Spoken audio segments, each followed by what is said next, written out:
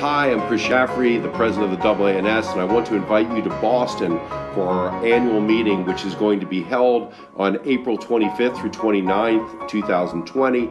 The theme of the meeting is the world of neurosurgery.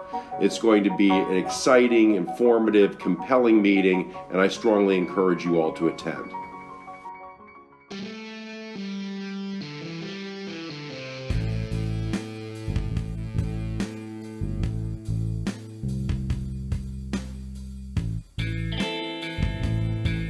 Welcome to the Neurosurgery Podcast. I'm Mike Wang, and I'm here with my co-host, J.P. Kolcun. We are here to discuss all things neurosurgical. Hi, this is J.P. Kolcun, a resident in neurosurgery at Rush University. Please note that this is not a CME event, and the opinions and statements made in this podcast do not reflect those of any institution or professional organization. Now, let's get started. We're live. Great. I'm so honored to be joined by Jim Rutka. Jim is the chair of neurosurgery at University of Toronto. He's a storied physician who's an expert in pediatric neurosurgery. But today we're going to be talking about his secondary role, if I could call it that, which is that he's the editor of the White Journal, also known as the Journal of Neurosurgery. Jim, welcome to the podcast. Thanks, Mike. Thanks, JP. Great to be here. Yeah, so I kind of wanted to explore this area, which is so central to our work in academics, which is publications, peer-reviewed publications. And of course, you know, there are two principal journals in our field, and you're the editor of one of them. And I want to get a little deeper into what that process is like. So a lot of folks are trying to write papers, get them published. I've gotten lots of rejections. Like what kind of process is going on nowadays in terms of submitting to the Journal of Neurosurgery? Oh, thanks, Mike. And don't worry, I've had a lot of rejections myself over the years. But it hopefully is a lesson for all of us. When you receive news that may not be good news from the journals, you hope to improve the works that you're trying to publish. And so what are we looking for at the Journal of Neurosurgery? We're looking for the best science. We're looking for the best clinical reviews, best papers, best case reports, and very high standards. I would say the acceptance rate for the journals, if you look across all the print journals, varies from 18 to 30%, depending on if it's JNS Peds or Spine or the main journal. So it's a highly competitive process. So I feel better now. Yeah, feel better about that. And for Spine in particular, Mike, as you know, it's about 20%. So it's still very rigorous competition to get your papers published in the Journal of Neurosurgery. So 2/3 to 4/5 of the papers that come through your office end up not making it into the Journal of Neurosurgery. Correct. Correct. Okay. On average, we get about 5,000 submissions, maybe more than that, a year. That's a lot of volume of material that comes my way. Up front, Doug Konziolko, who's the associate editor, and myself, we reject about 1/3 of those manuscripts up front. So wow. We do a triage, we look at the papers, and for reasons which we explain to the authors, we basically tell them that, you know, unfortunately, these are the reasons why your manuscript's not going to make it for peer review, and this is why we can't publish your journal as it is. And we usually give instructions to the authors so they can improve upon their work, either by sending it to another journal, or if it looks like they can do some work to send it back into the journal, we'll let them know. But basically, this is a triage mechanism for us. What's the most I mean, you look at paper, and what's the most common mistake people make when they're setting their manuscripts in? The conclusions that they make don't fit the data that's presented. In other words, they're blowing up out of proportion what the final meaning is of the paper that is not substantiated by the record, by the data, by the figures, by the tables, whatever. That's probably one of the most common reasons. I mean, manuscripts that are coming from a variety of other countries where English isn't the first language, there are other reasons. There may be English usage problems, there could be style, there could be formatting issues. But I think one of the main reasons for sure is that someone's trying to make a big deal out of something that's not quite a big deal, or something's not novel enough to be published in So why do you think that's an interest? I never would have thought that would be the reason. And why do you think that is? You think that they start with a conclusion before they even do science, or you think that they don't understand science, or they don't understand statistics? Why do you think people do that? That seems odd to me. It's a good question. I think everybody likes to think that their contribution to the academic literature is outstanding and is likely going to lead to new changes in the way that we take care of patients or the way that we do surgery and so on. But the reality is that isn't the case. I mean, you really have to prove something rigorously, whether it's through some kind of randomized controlled clinical process or by very carefully, stepwise, showing that you've got something that's, that has never been done before, never been seen before it hits the press. So those are the main reasons why there are challenges getting your work published. You know, a quote from one of my favorite authors, Robert Heinlein, he said, "Never ascribe to malevolence what you can ascribe to incompetence." So as the head of a prominent journal, I'm certain that when you review these papers and, as you say, perhaps most commonly the conclusions don't fit the data, more often than not, or perhaps most often, I would assume it's just a matter of overexcitation at the findings or perhaps an attempt to aim very high for publication. But how often in your experience heading this journal have you truly suspected maybe these people are trying to slip something in knowing that what they're stating doesn't reflect the findings? And what's the journal's internal process for that? Yeah, thanks, JP. I mean, I think it's not malevolence. I don't think that they're trying to slip something past us. So right. We're pretty good at detecting things like fraud and scientific misconduct, but we'll get to that, I'm sure, in a moment. But rather, I think it's embellishing, right? It's just trying to make more out of what you have, right? Because we all think that what we've discovered, what we think we've discovered, is novel and new. But boy, when you look back, very few things are new under the sun, as I'm sure you know. Yeah, so I was going to bring up the issue of plagiarism, right? And it's a very complex arena now, and what that really means. Can you tell us a little bit about what your policies and what your methods are? Sure.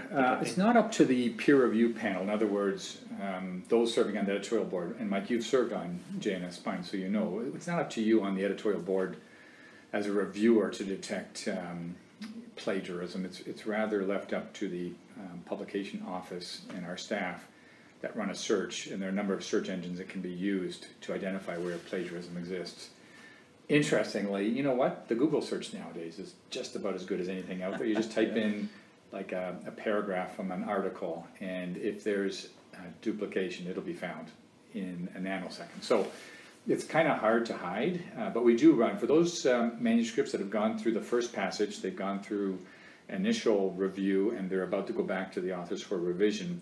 At that juncture for the journal, that's when we do our necessary search engine check to see if these manuscripts have been subject to any kind of duplication, fraud, scientific misconduct, plagiarism. Can I ask you something that's confused me for a long time about that? I get it about plagiarism, like, you know, people take other people's work, but can you plagiarize yourself? Sure, it's called self-plagiarism, and you know what? I'm okay with it as long as you reference it. In other words, if you state something in a paragraph that is kind of word for word that what you published previously, I'm actually not too upset if the authors do that, as long as they put the reference tag at the end of that sentence that this is where it's coming from. I don't get too bent out of shape. But if you do that repeatedly so that half the article turns out to be your stuff and you're self-citing, that's not cool. It's not a good thing. To explain that to me, is it because copyright between two journals, or is it because it's laziness, or is it because, like, to me, like it's your work, right? So like I always thought plagiarism was taking somebody else's work. Well, and this has become a growing issue in many journals that at least I've read in the news in the past few years, because scientists struggle to communicate complex ideas in a succinct manner. They come up with a paragraph that actually communicates something well and directly, and you could put hours into a good paragraph if you're a serious writer. And so it's an easy temptation to say, well, I already came up with how to say that. Yeah. So we flip the switch when there's approximately 30% overlap between one manuscript and another. So that's a lot of overlap, and if that's the case, if there's 30% overlap, then we respectfully ask the authors, even if it's self-citation that they're doing, or self-referencing or plagiarizing, to go back and reword some of these paragraphs, because we just think that that's not right to basically borrow and steal from your previous journal articles and place them in our journal article. It still kind of confuses me, though, because I think about, like, if you're a scientist and you say, okay, E equals MC squared, right? And how are you going to rewrite that in a different way? Because it's already, as JP said, that's already the way it's written, and it probably shouldn't be written any other way. But I kind of get it. I mean, you let the author know, look, this is just make it a little bit more kosher, right? Exactly. And you know, the other thing is, how many different ways can you write materials and methods for like a scientific paper? Like, you know, the technology for doing a Western blot, or for doing concussive model on the spinal cord, or doing a you know, some sort of vascular model of aneurysm formation. I mean, those are already described. So why would you want to take the effort of rewording all of it when you can basically say, here's the model, it's been described before, here's the reference tag for it. But if you leave that out, then that's when we get really upset. I see, right? I see, yeah. So I remember when I was a third-year resident, I think it was, at USC, and I had sent a paper into the White Journal. This is back in the day when you actually had to have the physical prints for the figures and all that. It was a long time ago. And I got this rejection back, and you know, the reviewers, I mean, I'm harsh sometimes, right? And I put the thing in my drawer, and I couldn't write for a year. And it was so dejecting to me, because, you know, it's very personal. Rejecting someone's writing is very personal. What do you tell the people, you know, young folks out there? They're like, okay, I'm busy anyways. And then, you know, maybe they just give up on writing, or maybe they would have been good scientists or good writers. What do you tell people? I'm sure you hear this all the time. Yeah, sure. And I've also received scathing reviews of either articles I've written or grants that I've submitted. And when it comes back, it hurts. It hurts big time, just as it did to you. And it took you a while to get over it. It's always reviewer number 3, isn't it? It doesn't necessarily have to be. But look, this is what I do when I see some reviews coming forward. I actually read all the reviews, as you can imagine. And sometimes the comments are harsh. And if there's a way I can change the tone of the comments, and I'll do that on the reviewers' comments, I won't let them go in if they're saying, you know, this is the worst possible study. Why didn't the authors happen to cite my work in the literature? Oh yeah, that's you know, a popular one. You know, or there are so many red flags. The interpretation of the data is completely wrong, and so on. I mean, I'll change the wording. I'll mollify it, soften it to make the blow less hurtful to the authors. I don't think that serves any purposes. There's a way to be constructive in giving these types of feedbacks to the authors, and the ways to be damaging. And what I try to do is to do the former, not the latter. I mean, 5,000 papers, manuscripts, that means 3,500 to 4,000 rejections, and not just all the authors. Like, how many papers have single author now, right? It's like, that's a lot of people that I'm sure they're like, Jim Rutka, you know, why won't you accept my work? You know, well, over the years, I can tell you, I've made lots of friends, but I made some enemies from sending out those rejection letters. And people, you know, see me at these meetings. We're currently at the Congress meeting here in San Francisco, so I'm sure I'll bump into some folks, and I'll be asked, you know, about my manuscript. Why didn't you possibly, you know, look at it this way? But look, you know, the other thing is, if you have a real bone to pick with the decision that's made about your manuscript, and you can articulate it in a way that makes it clear that the reviewers missed the boat, and the review process is not perfect, and we can get back to that, but if you can reflect on ways that you know that you can improve your manuscript, plus the authors missed the boat, then look, I'll review the manuscript again. I'll send it out for review, and that's a good teaching point for all authors to consider. How frequently do authors request that? You know what? Surprisingly few, less than 5%. It's an intimidating thing to ask for. Yeah, but as I said, the process is not perfect, and so there are errors that are made. And particularly with the way that the journal does its review process that Mike knows about, which is it's sequential peer review. In other words, reviewer 1 goes to 2, 3, and then 4 in sequence, not simultaneous, which means that there's a chance that reviewer 1 could see, or what reviewer 1 will submit, and then reviewers 2 and 3 will see prior comments if they wish to. And so that gives an element of bias, or the broken telephone effect, so that if reviewer 1 made a mistake, then it's possible reviewer 2 and 3 will make the same mistake. Almost never happens, but it can. And so I'm happy to review those manuscripts again. So as you know, Mike Apuzzo, who founded World Neurosurgery and ran the Red Journal for many, many years, was one of my mentors, and he told me something when I was a resident. He goes, you'll know you made it when you have the single author manuscript. And so I've written some of those papers, and it's like, it's really bearing your soul out there. There's nothing to hide behind, right? And I really like that concept. But can you speak to the issue of these sort of paper factory teams? It's like, okay, I put you on my paper, you put me on your paper, now we double our CV size.